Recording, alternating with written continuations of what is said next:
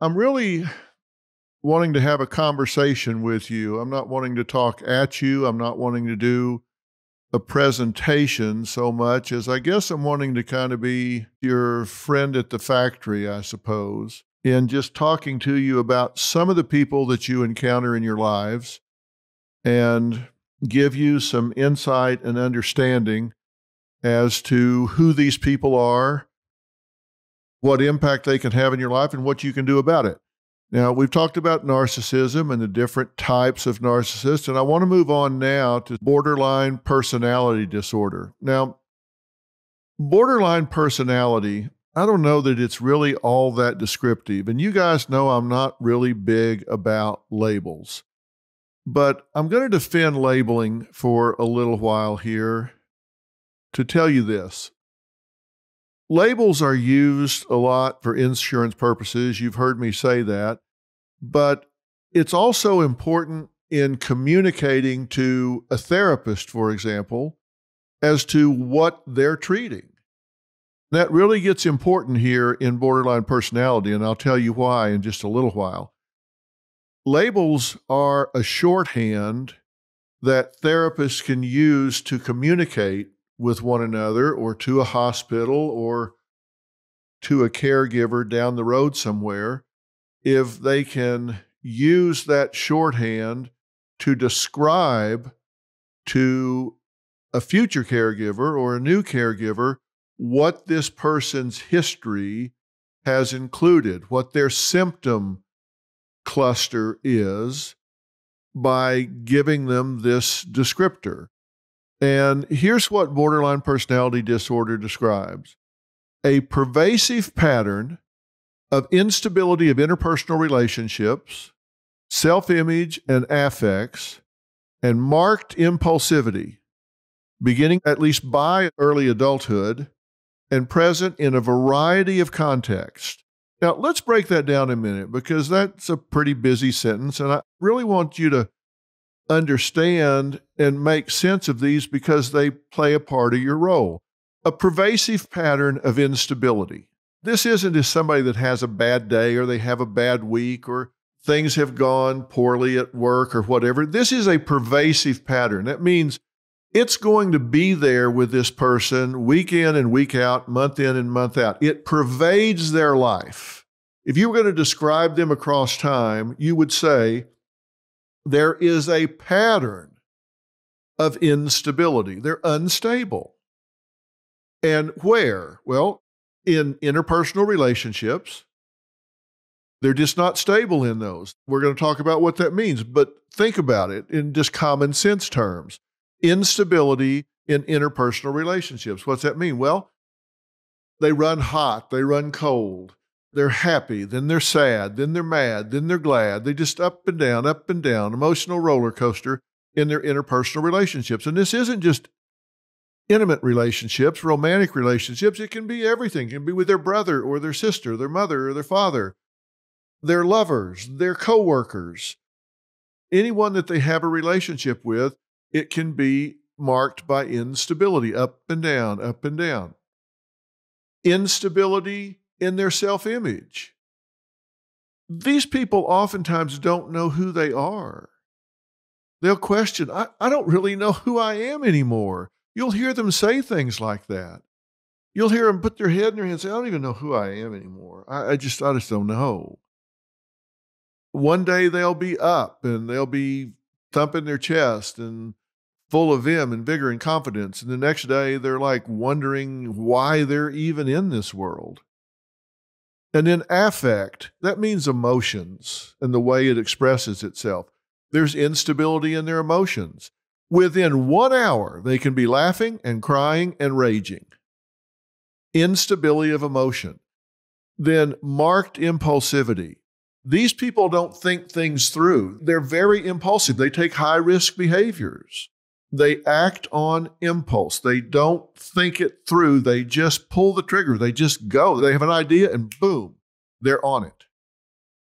Now, this starts by early adulthood. So that means you'll see this early in their life. You may see it when they're teenagers. You might even see it real early on. And when we say it's present in a variety of contexts, That means it's not situation specific. It's not just that they do this in reaction to their parents, or they do it only at school, or they do it only when they're around their brother. That means it happens in a variety of contexts. It cuts across environments. You'll see this in their work relationships. You'll see it at church. You'll see it at their family reunions. You'll see it in their own family with their husband or their wife. So that's what we've got. Let's think about it again. Instability and impulsivity. That's the core of the borderline personality disorder.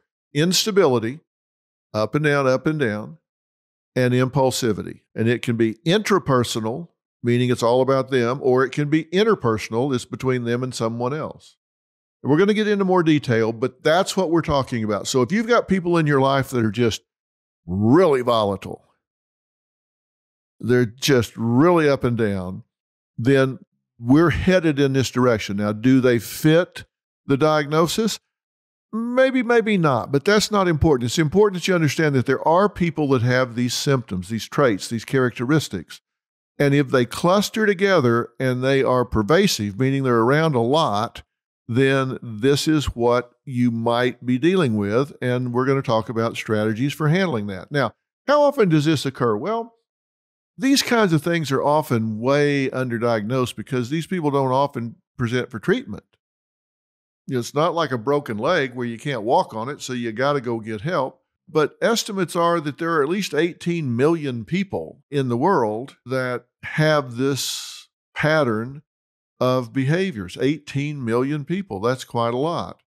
Now, I don't consider myself to be a vertically developed expert in borderline personality. And what I mean by vertically developed is there are some people within a profession like psychology who devote their entire career to one disorder or one group of people. And so that's all they do.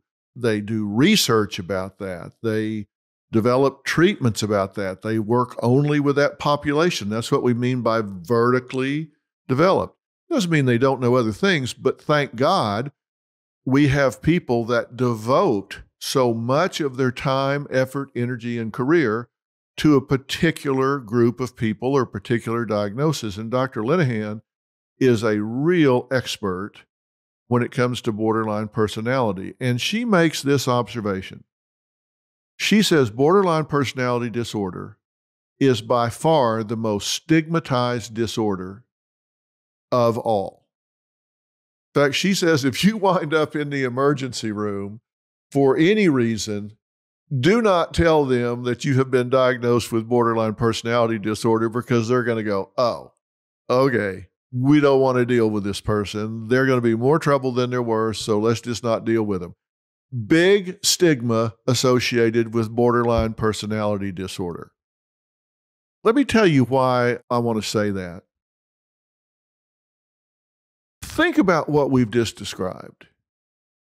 These people have a high degree of instability, a high degree of impulsivity, problems with their self-image, and they're emotionally very volatile. What do you think it must be like for those people? Now, I know what they're like to live with. They can be a real pain. But think about what it must be like for them. This is not fun for these people. They don't do this because it's cool. They don't do it to entertain themselves.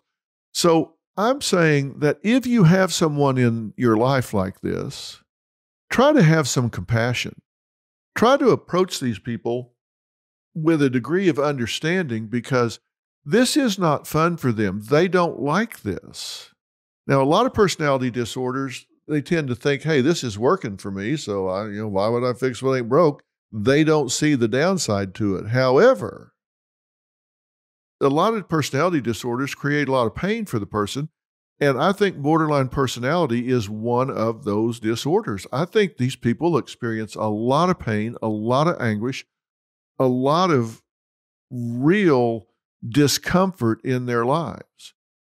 And as I get into the 9 traits, characteristics, or symptoms of the borderline personality, you're going to understand what I mean about that. If you look at most of the people that write about this, and I'm not just talking about the DSM, which is the Diagnostic and Statistic Manual of the American Psychiatric Association, but most people that work with borderline personalities, most people that have experience with them, they'll tell you, if they were just going to describe them, not in big words, but just, here's my experience of them, they would tell you that there's instability in their relationships, that they can't get a good relationship to stick, that they're real volatile in their moods, they have problems modulating their behavior, they have issues with their identity or their sense of self, and they have a profound fear of abandonment. They just have a chronic fear of being left. And they have a huge reaction. They're hyper-reactive to almost anything that triggers one of these areas.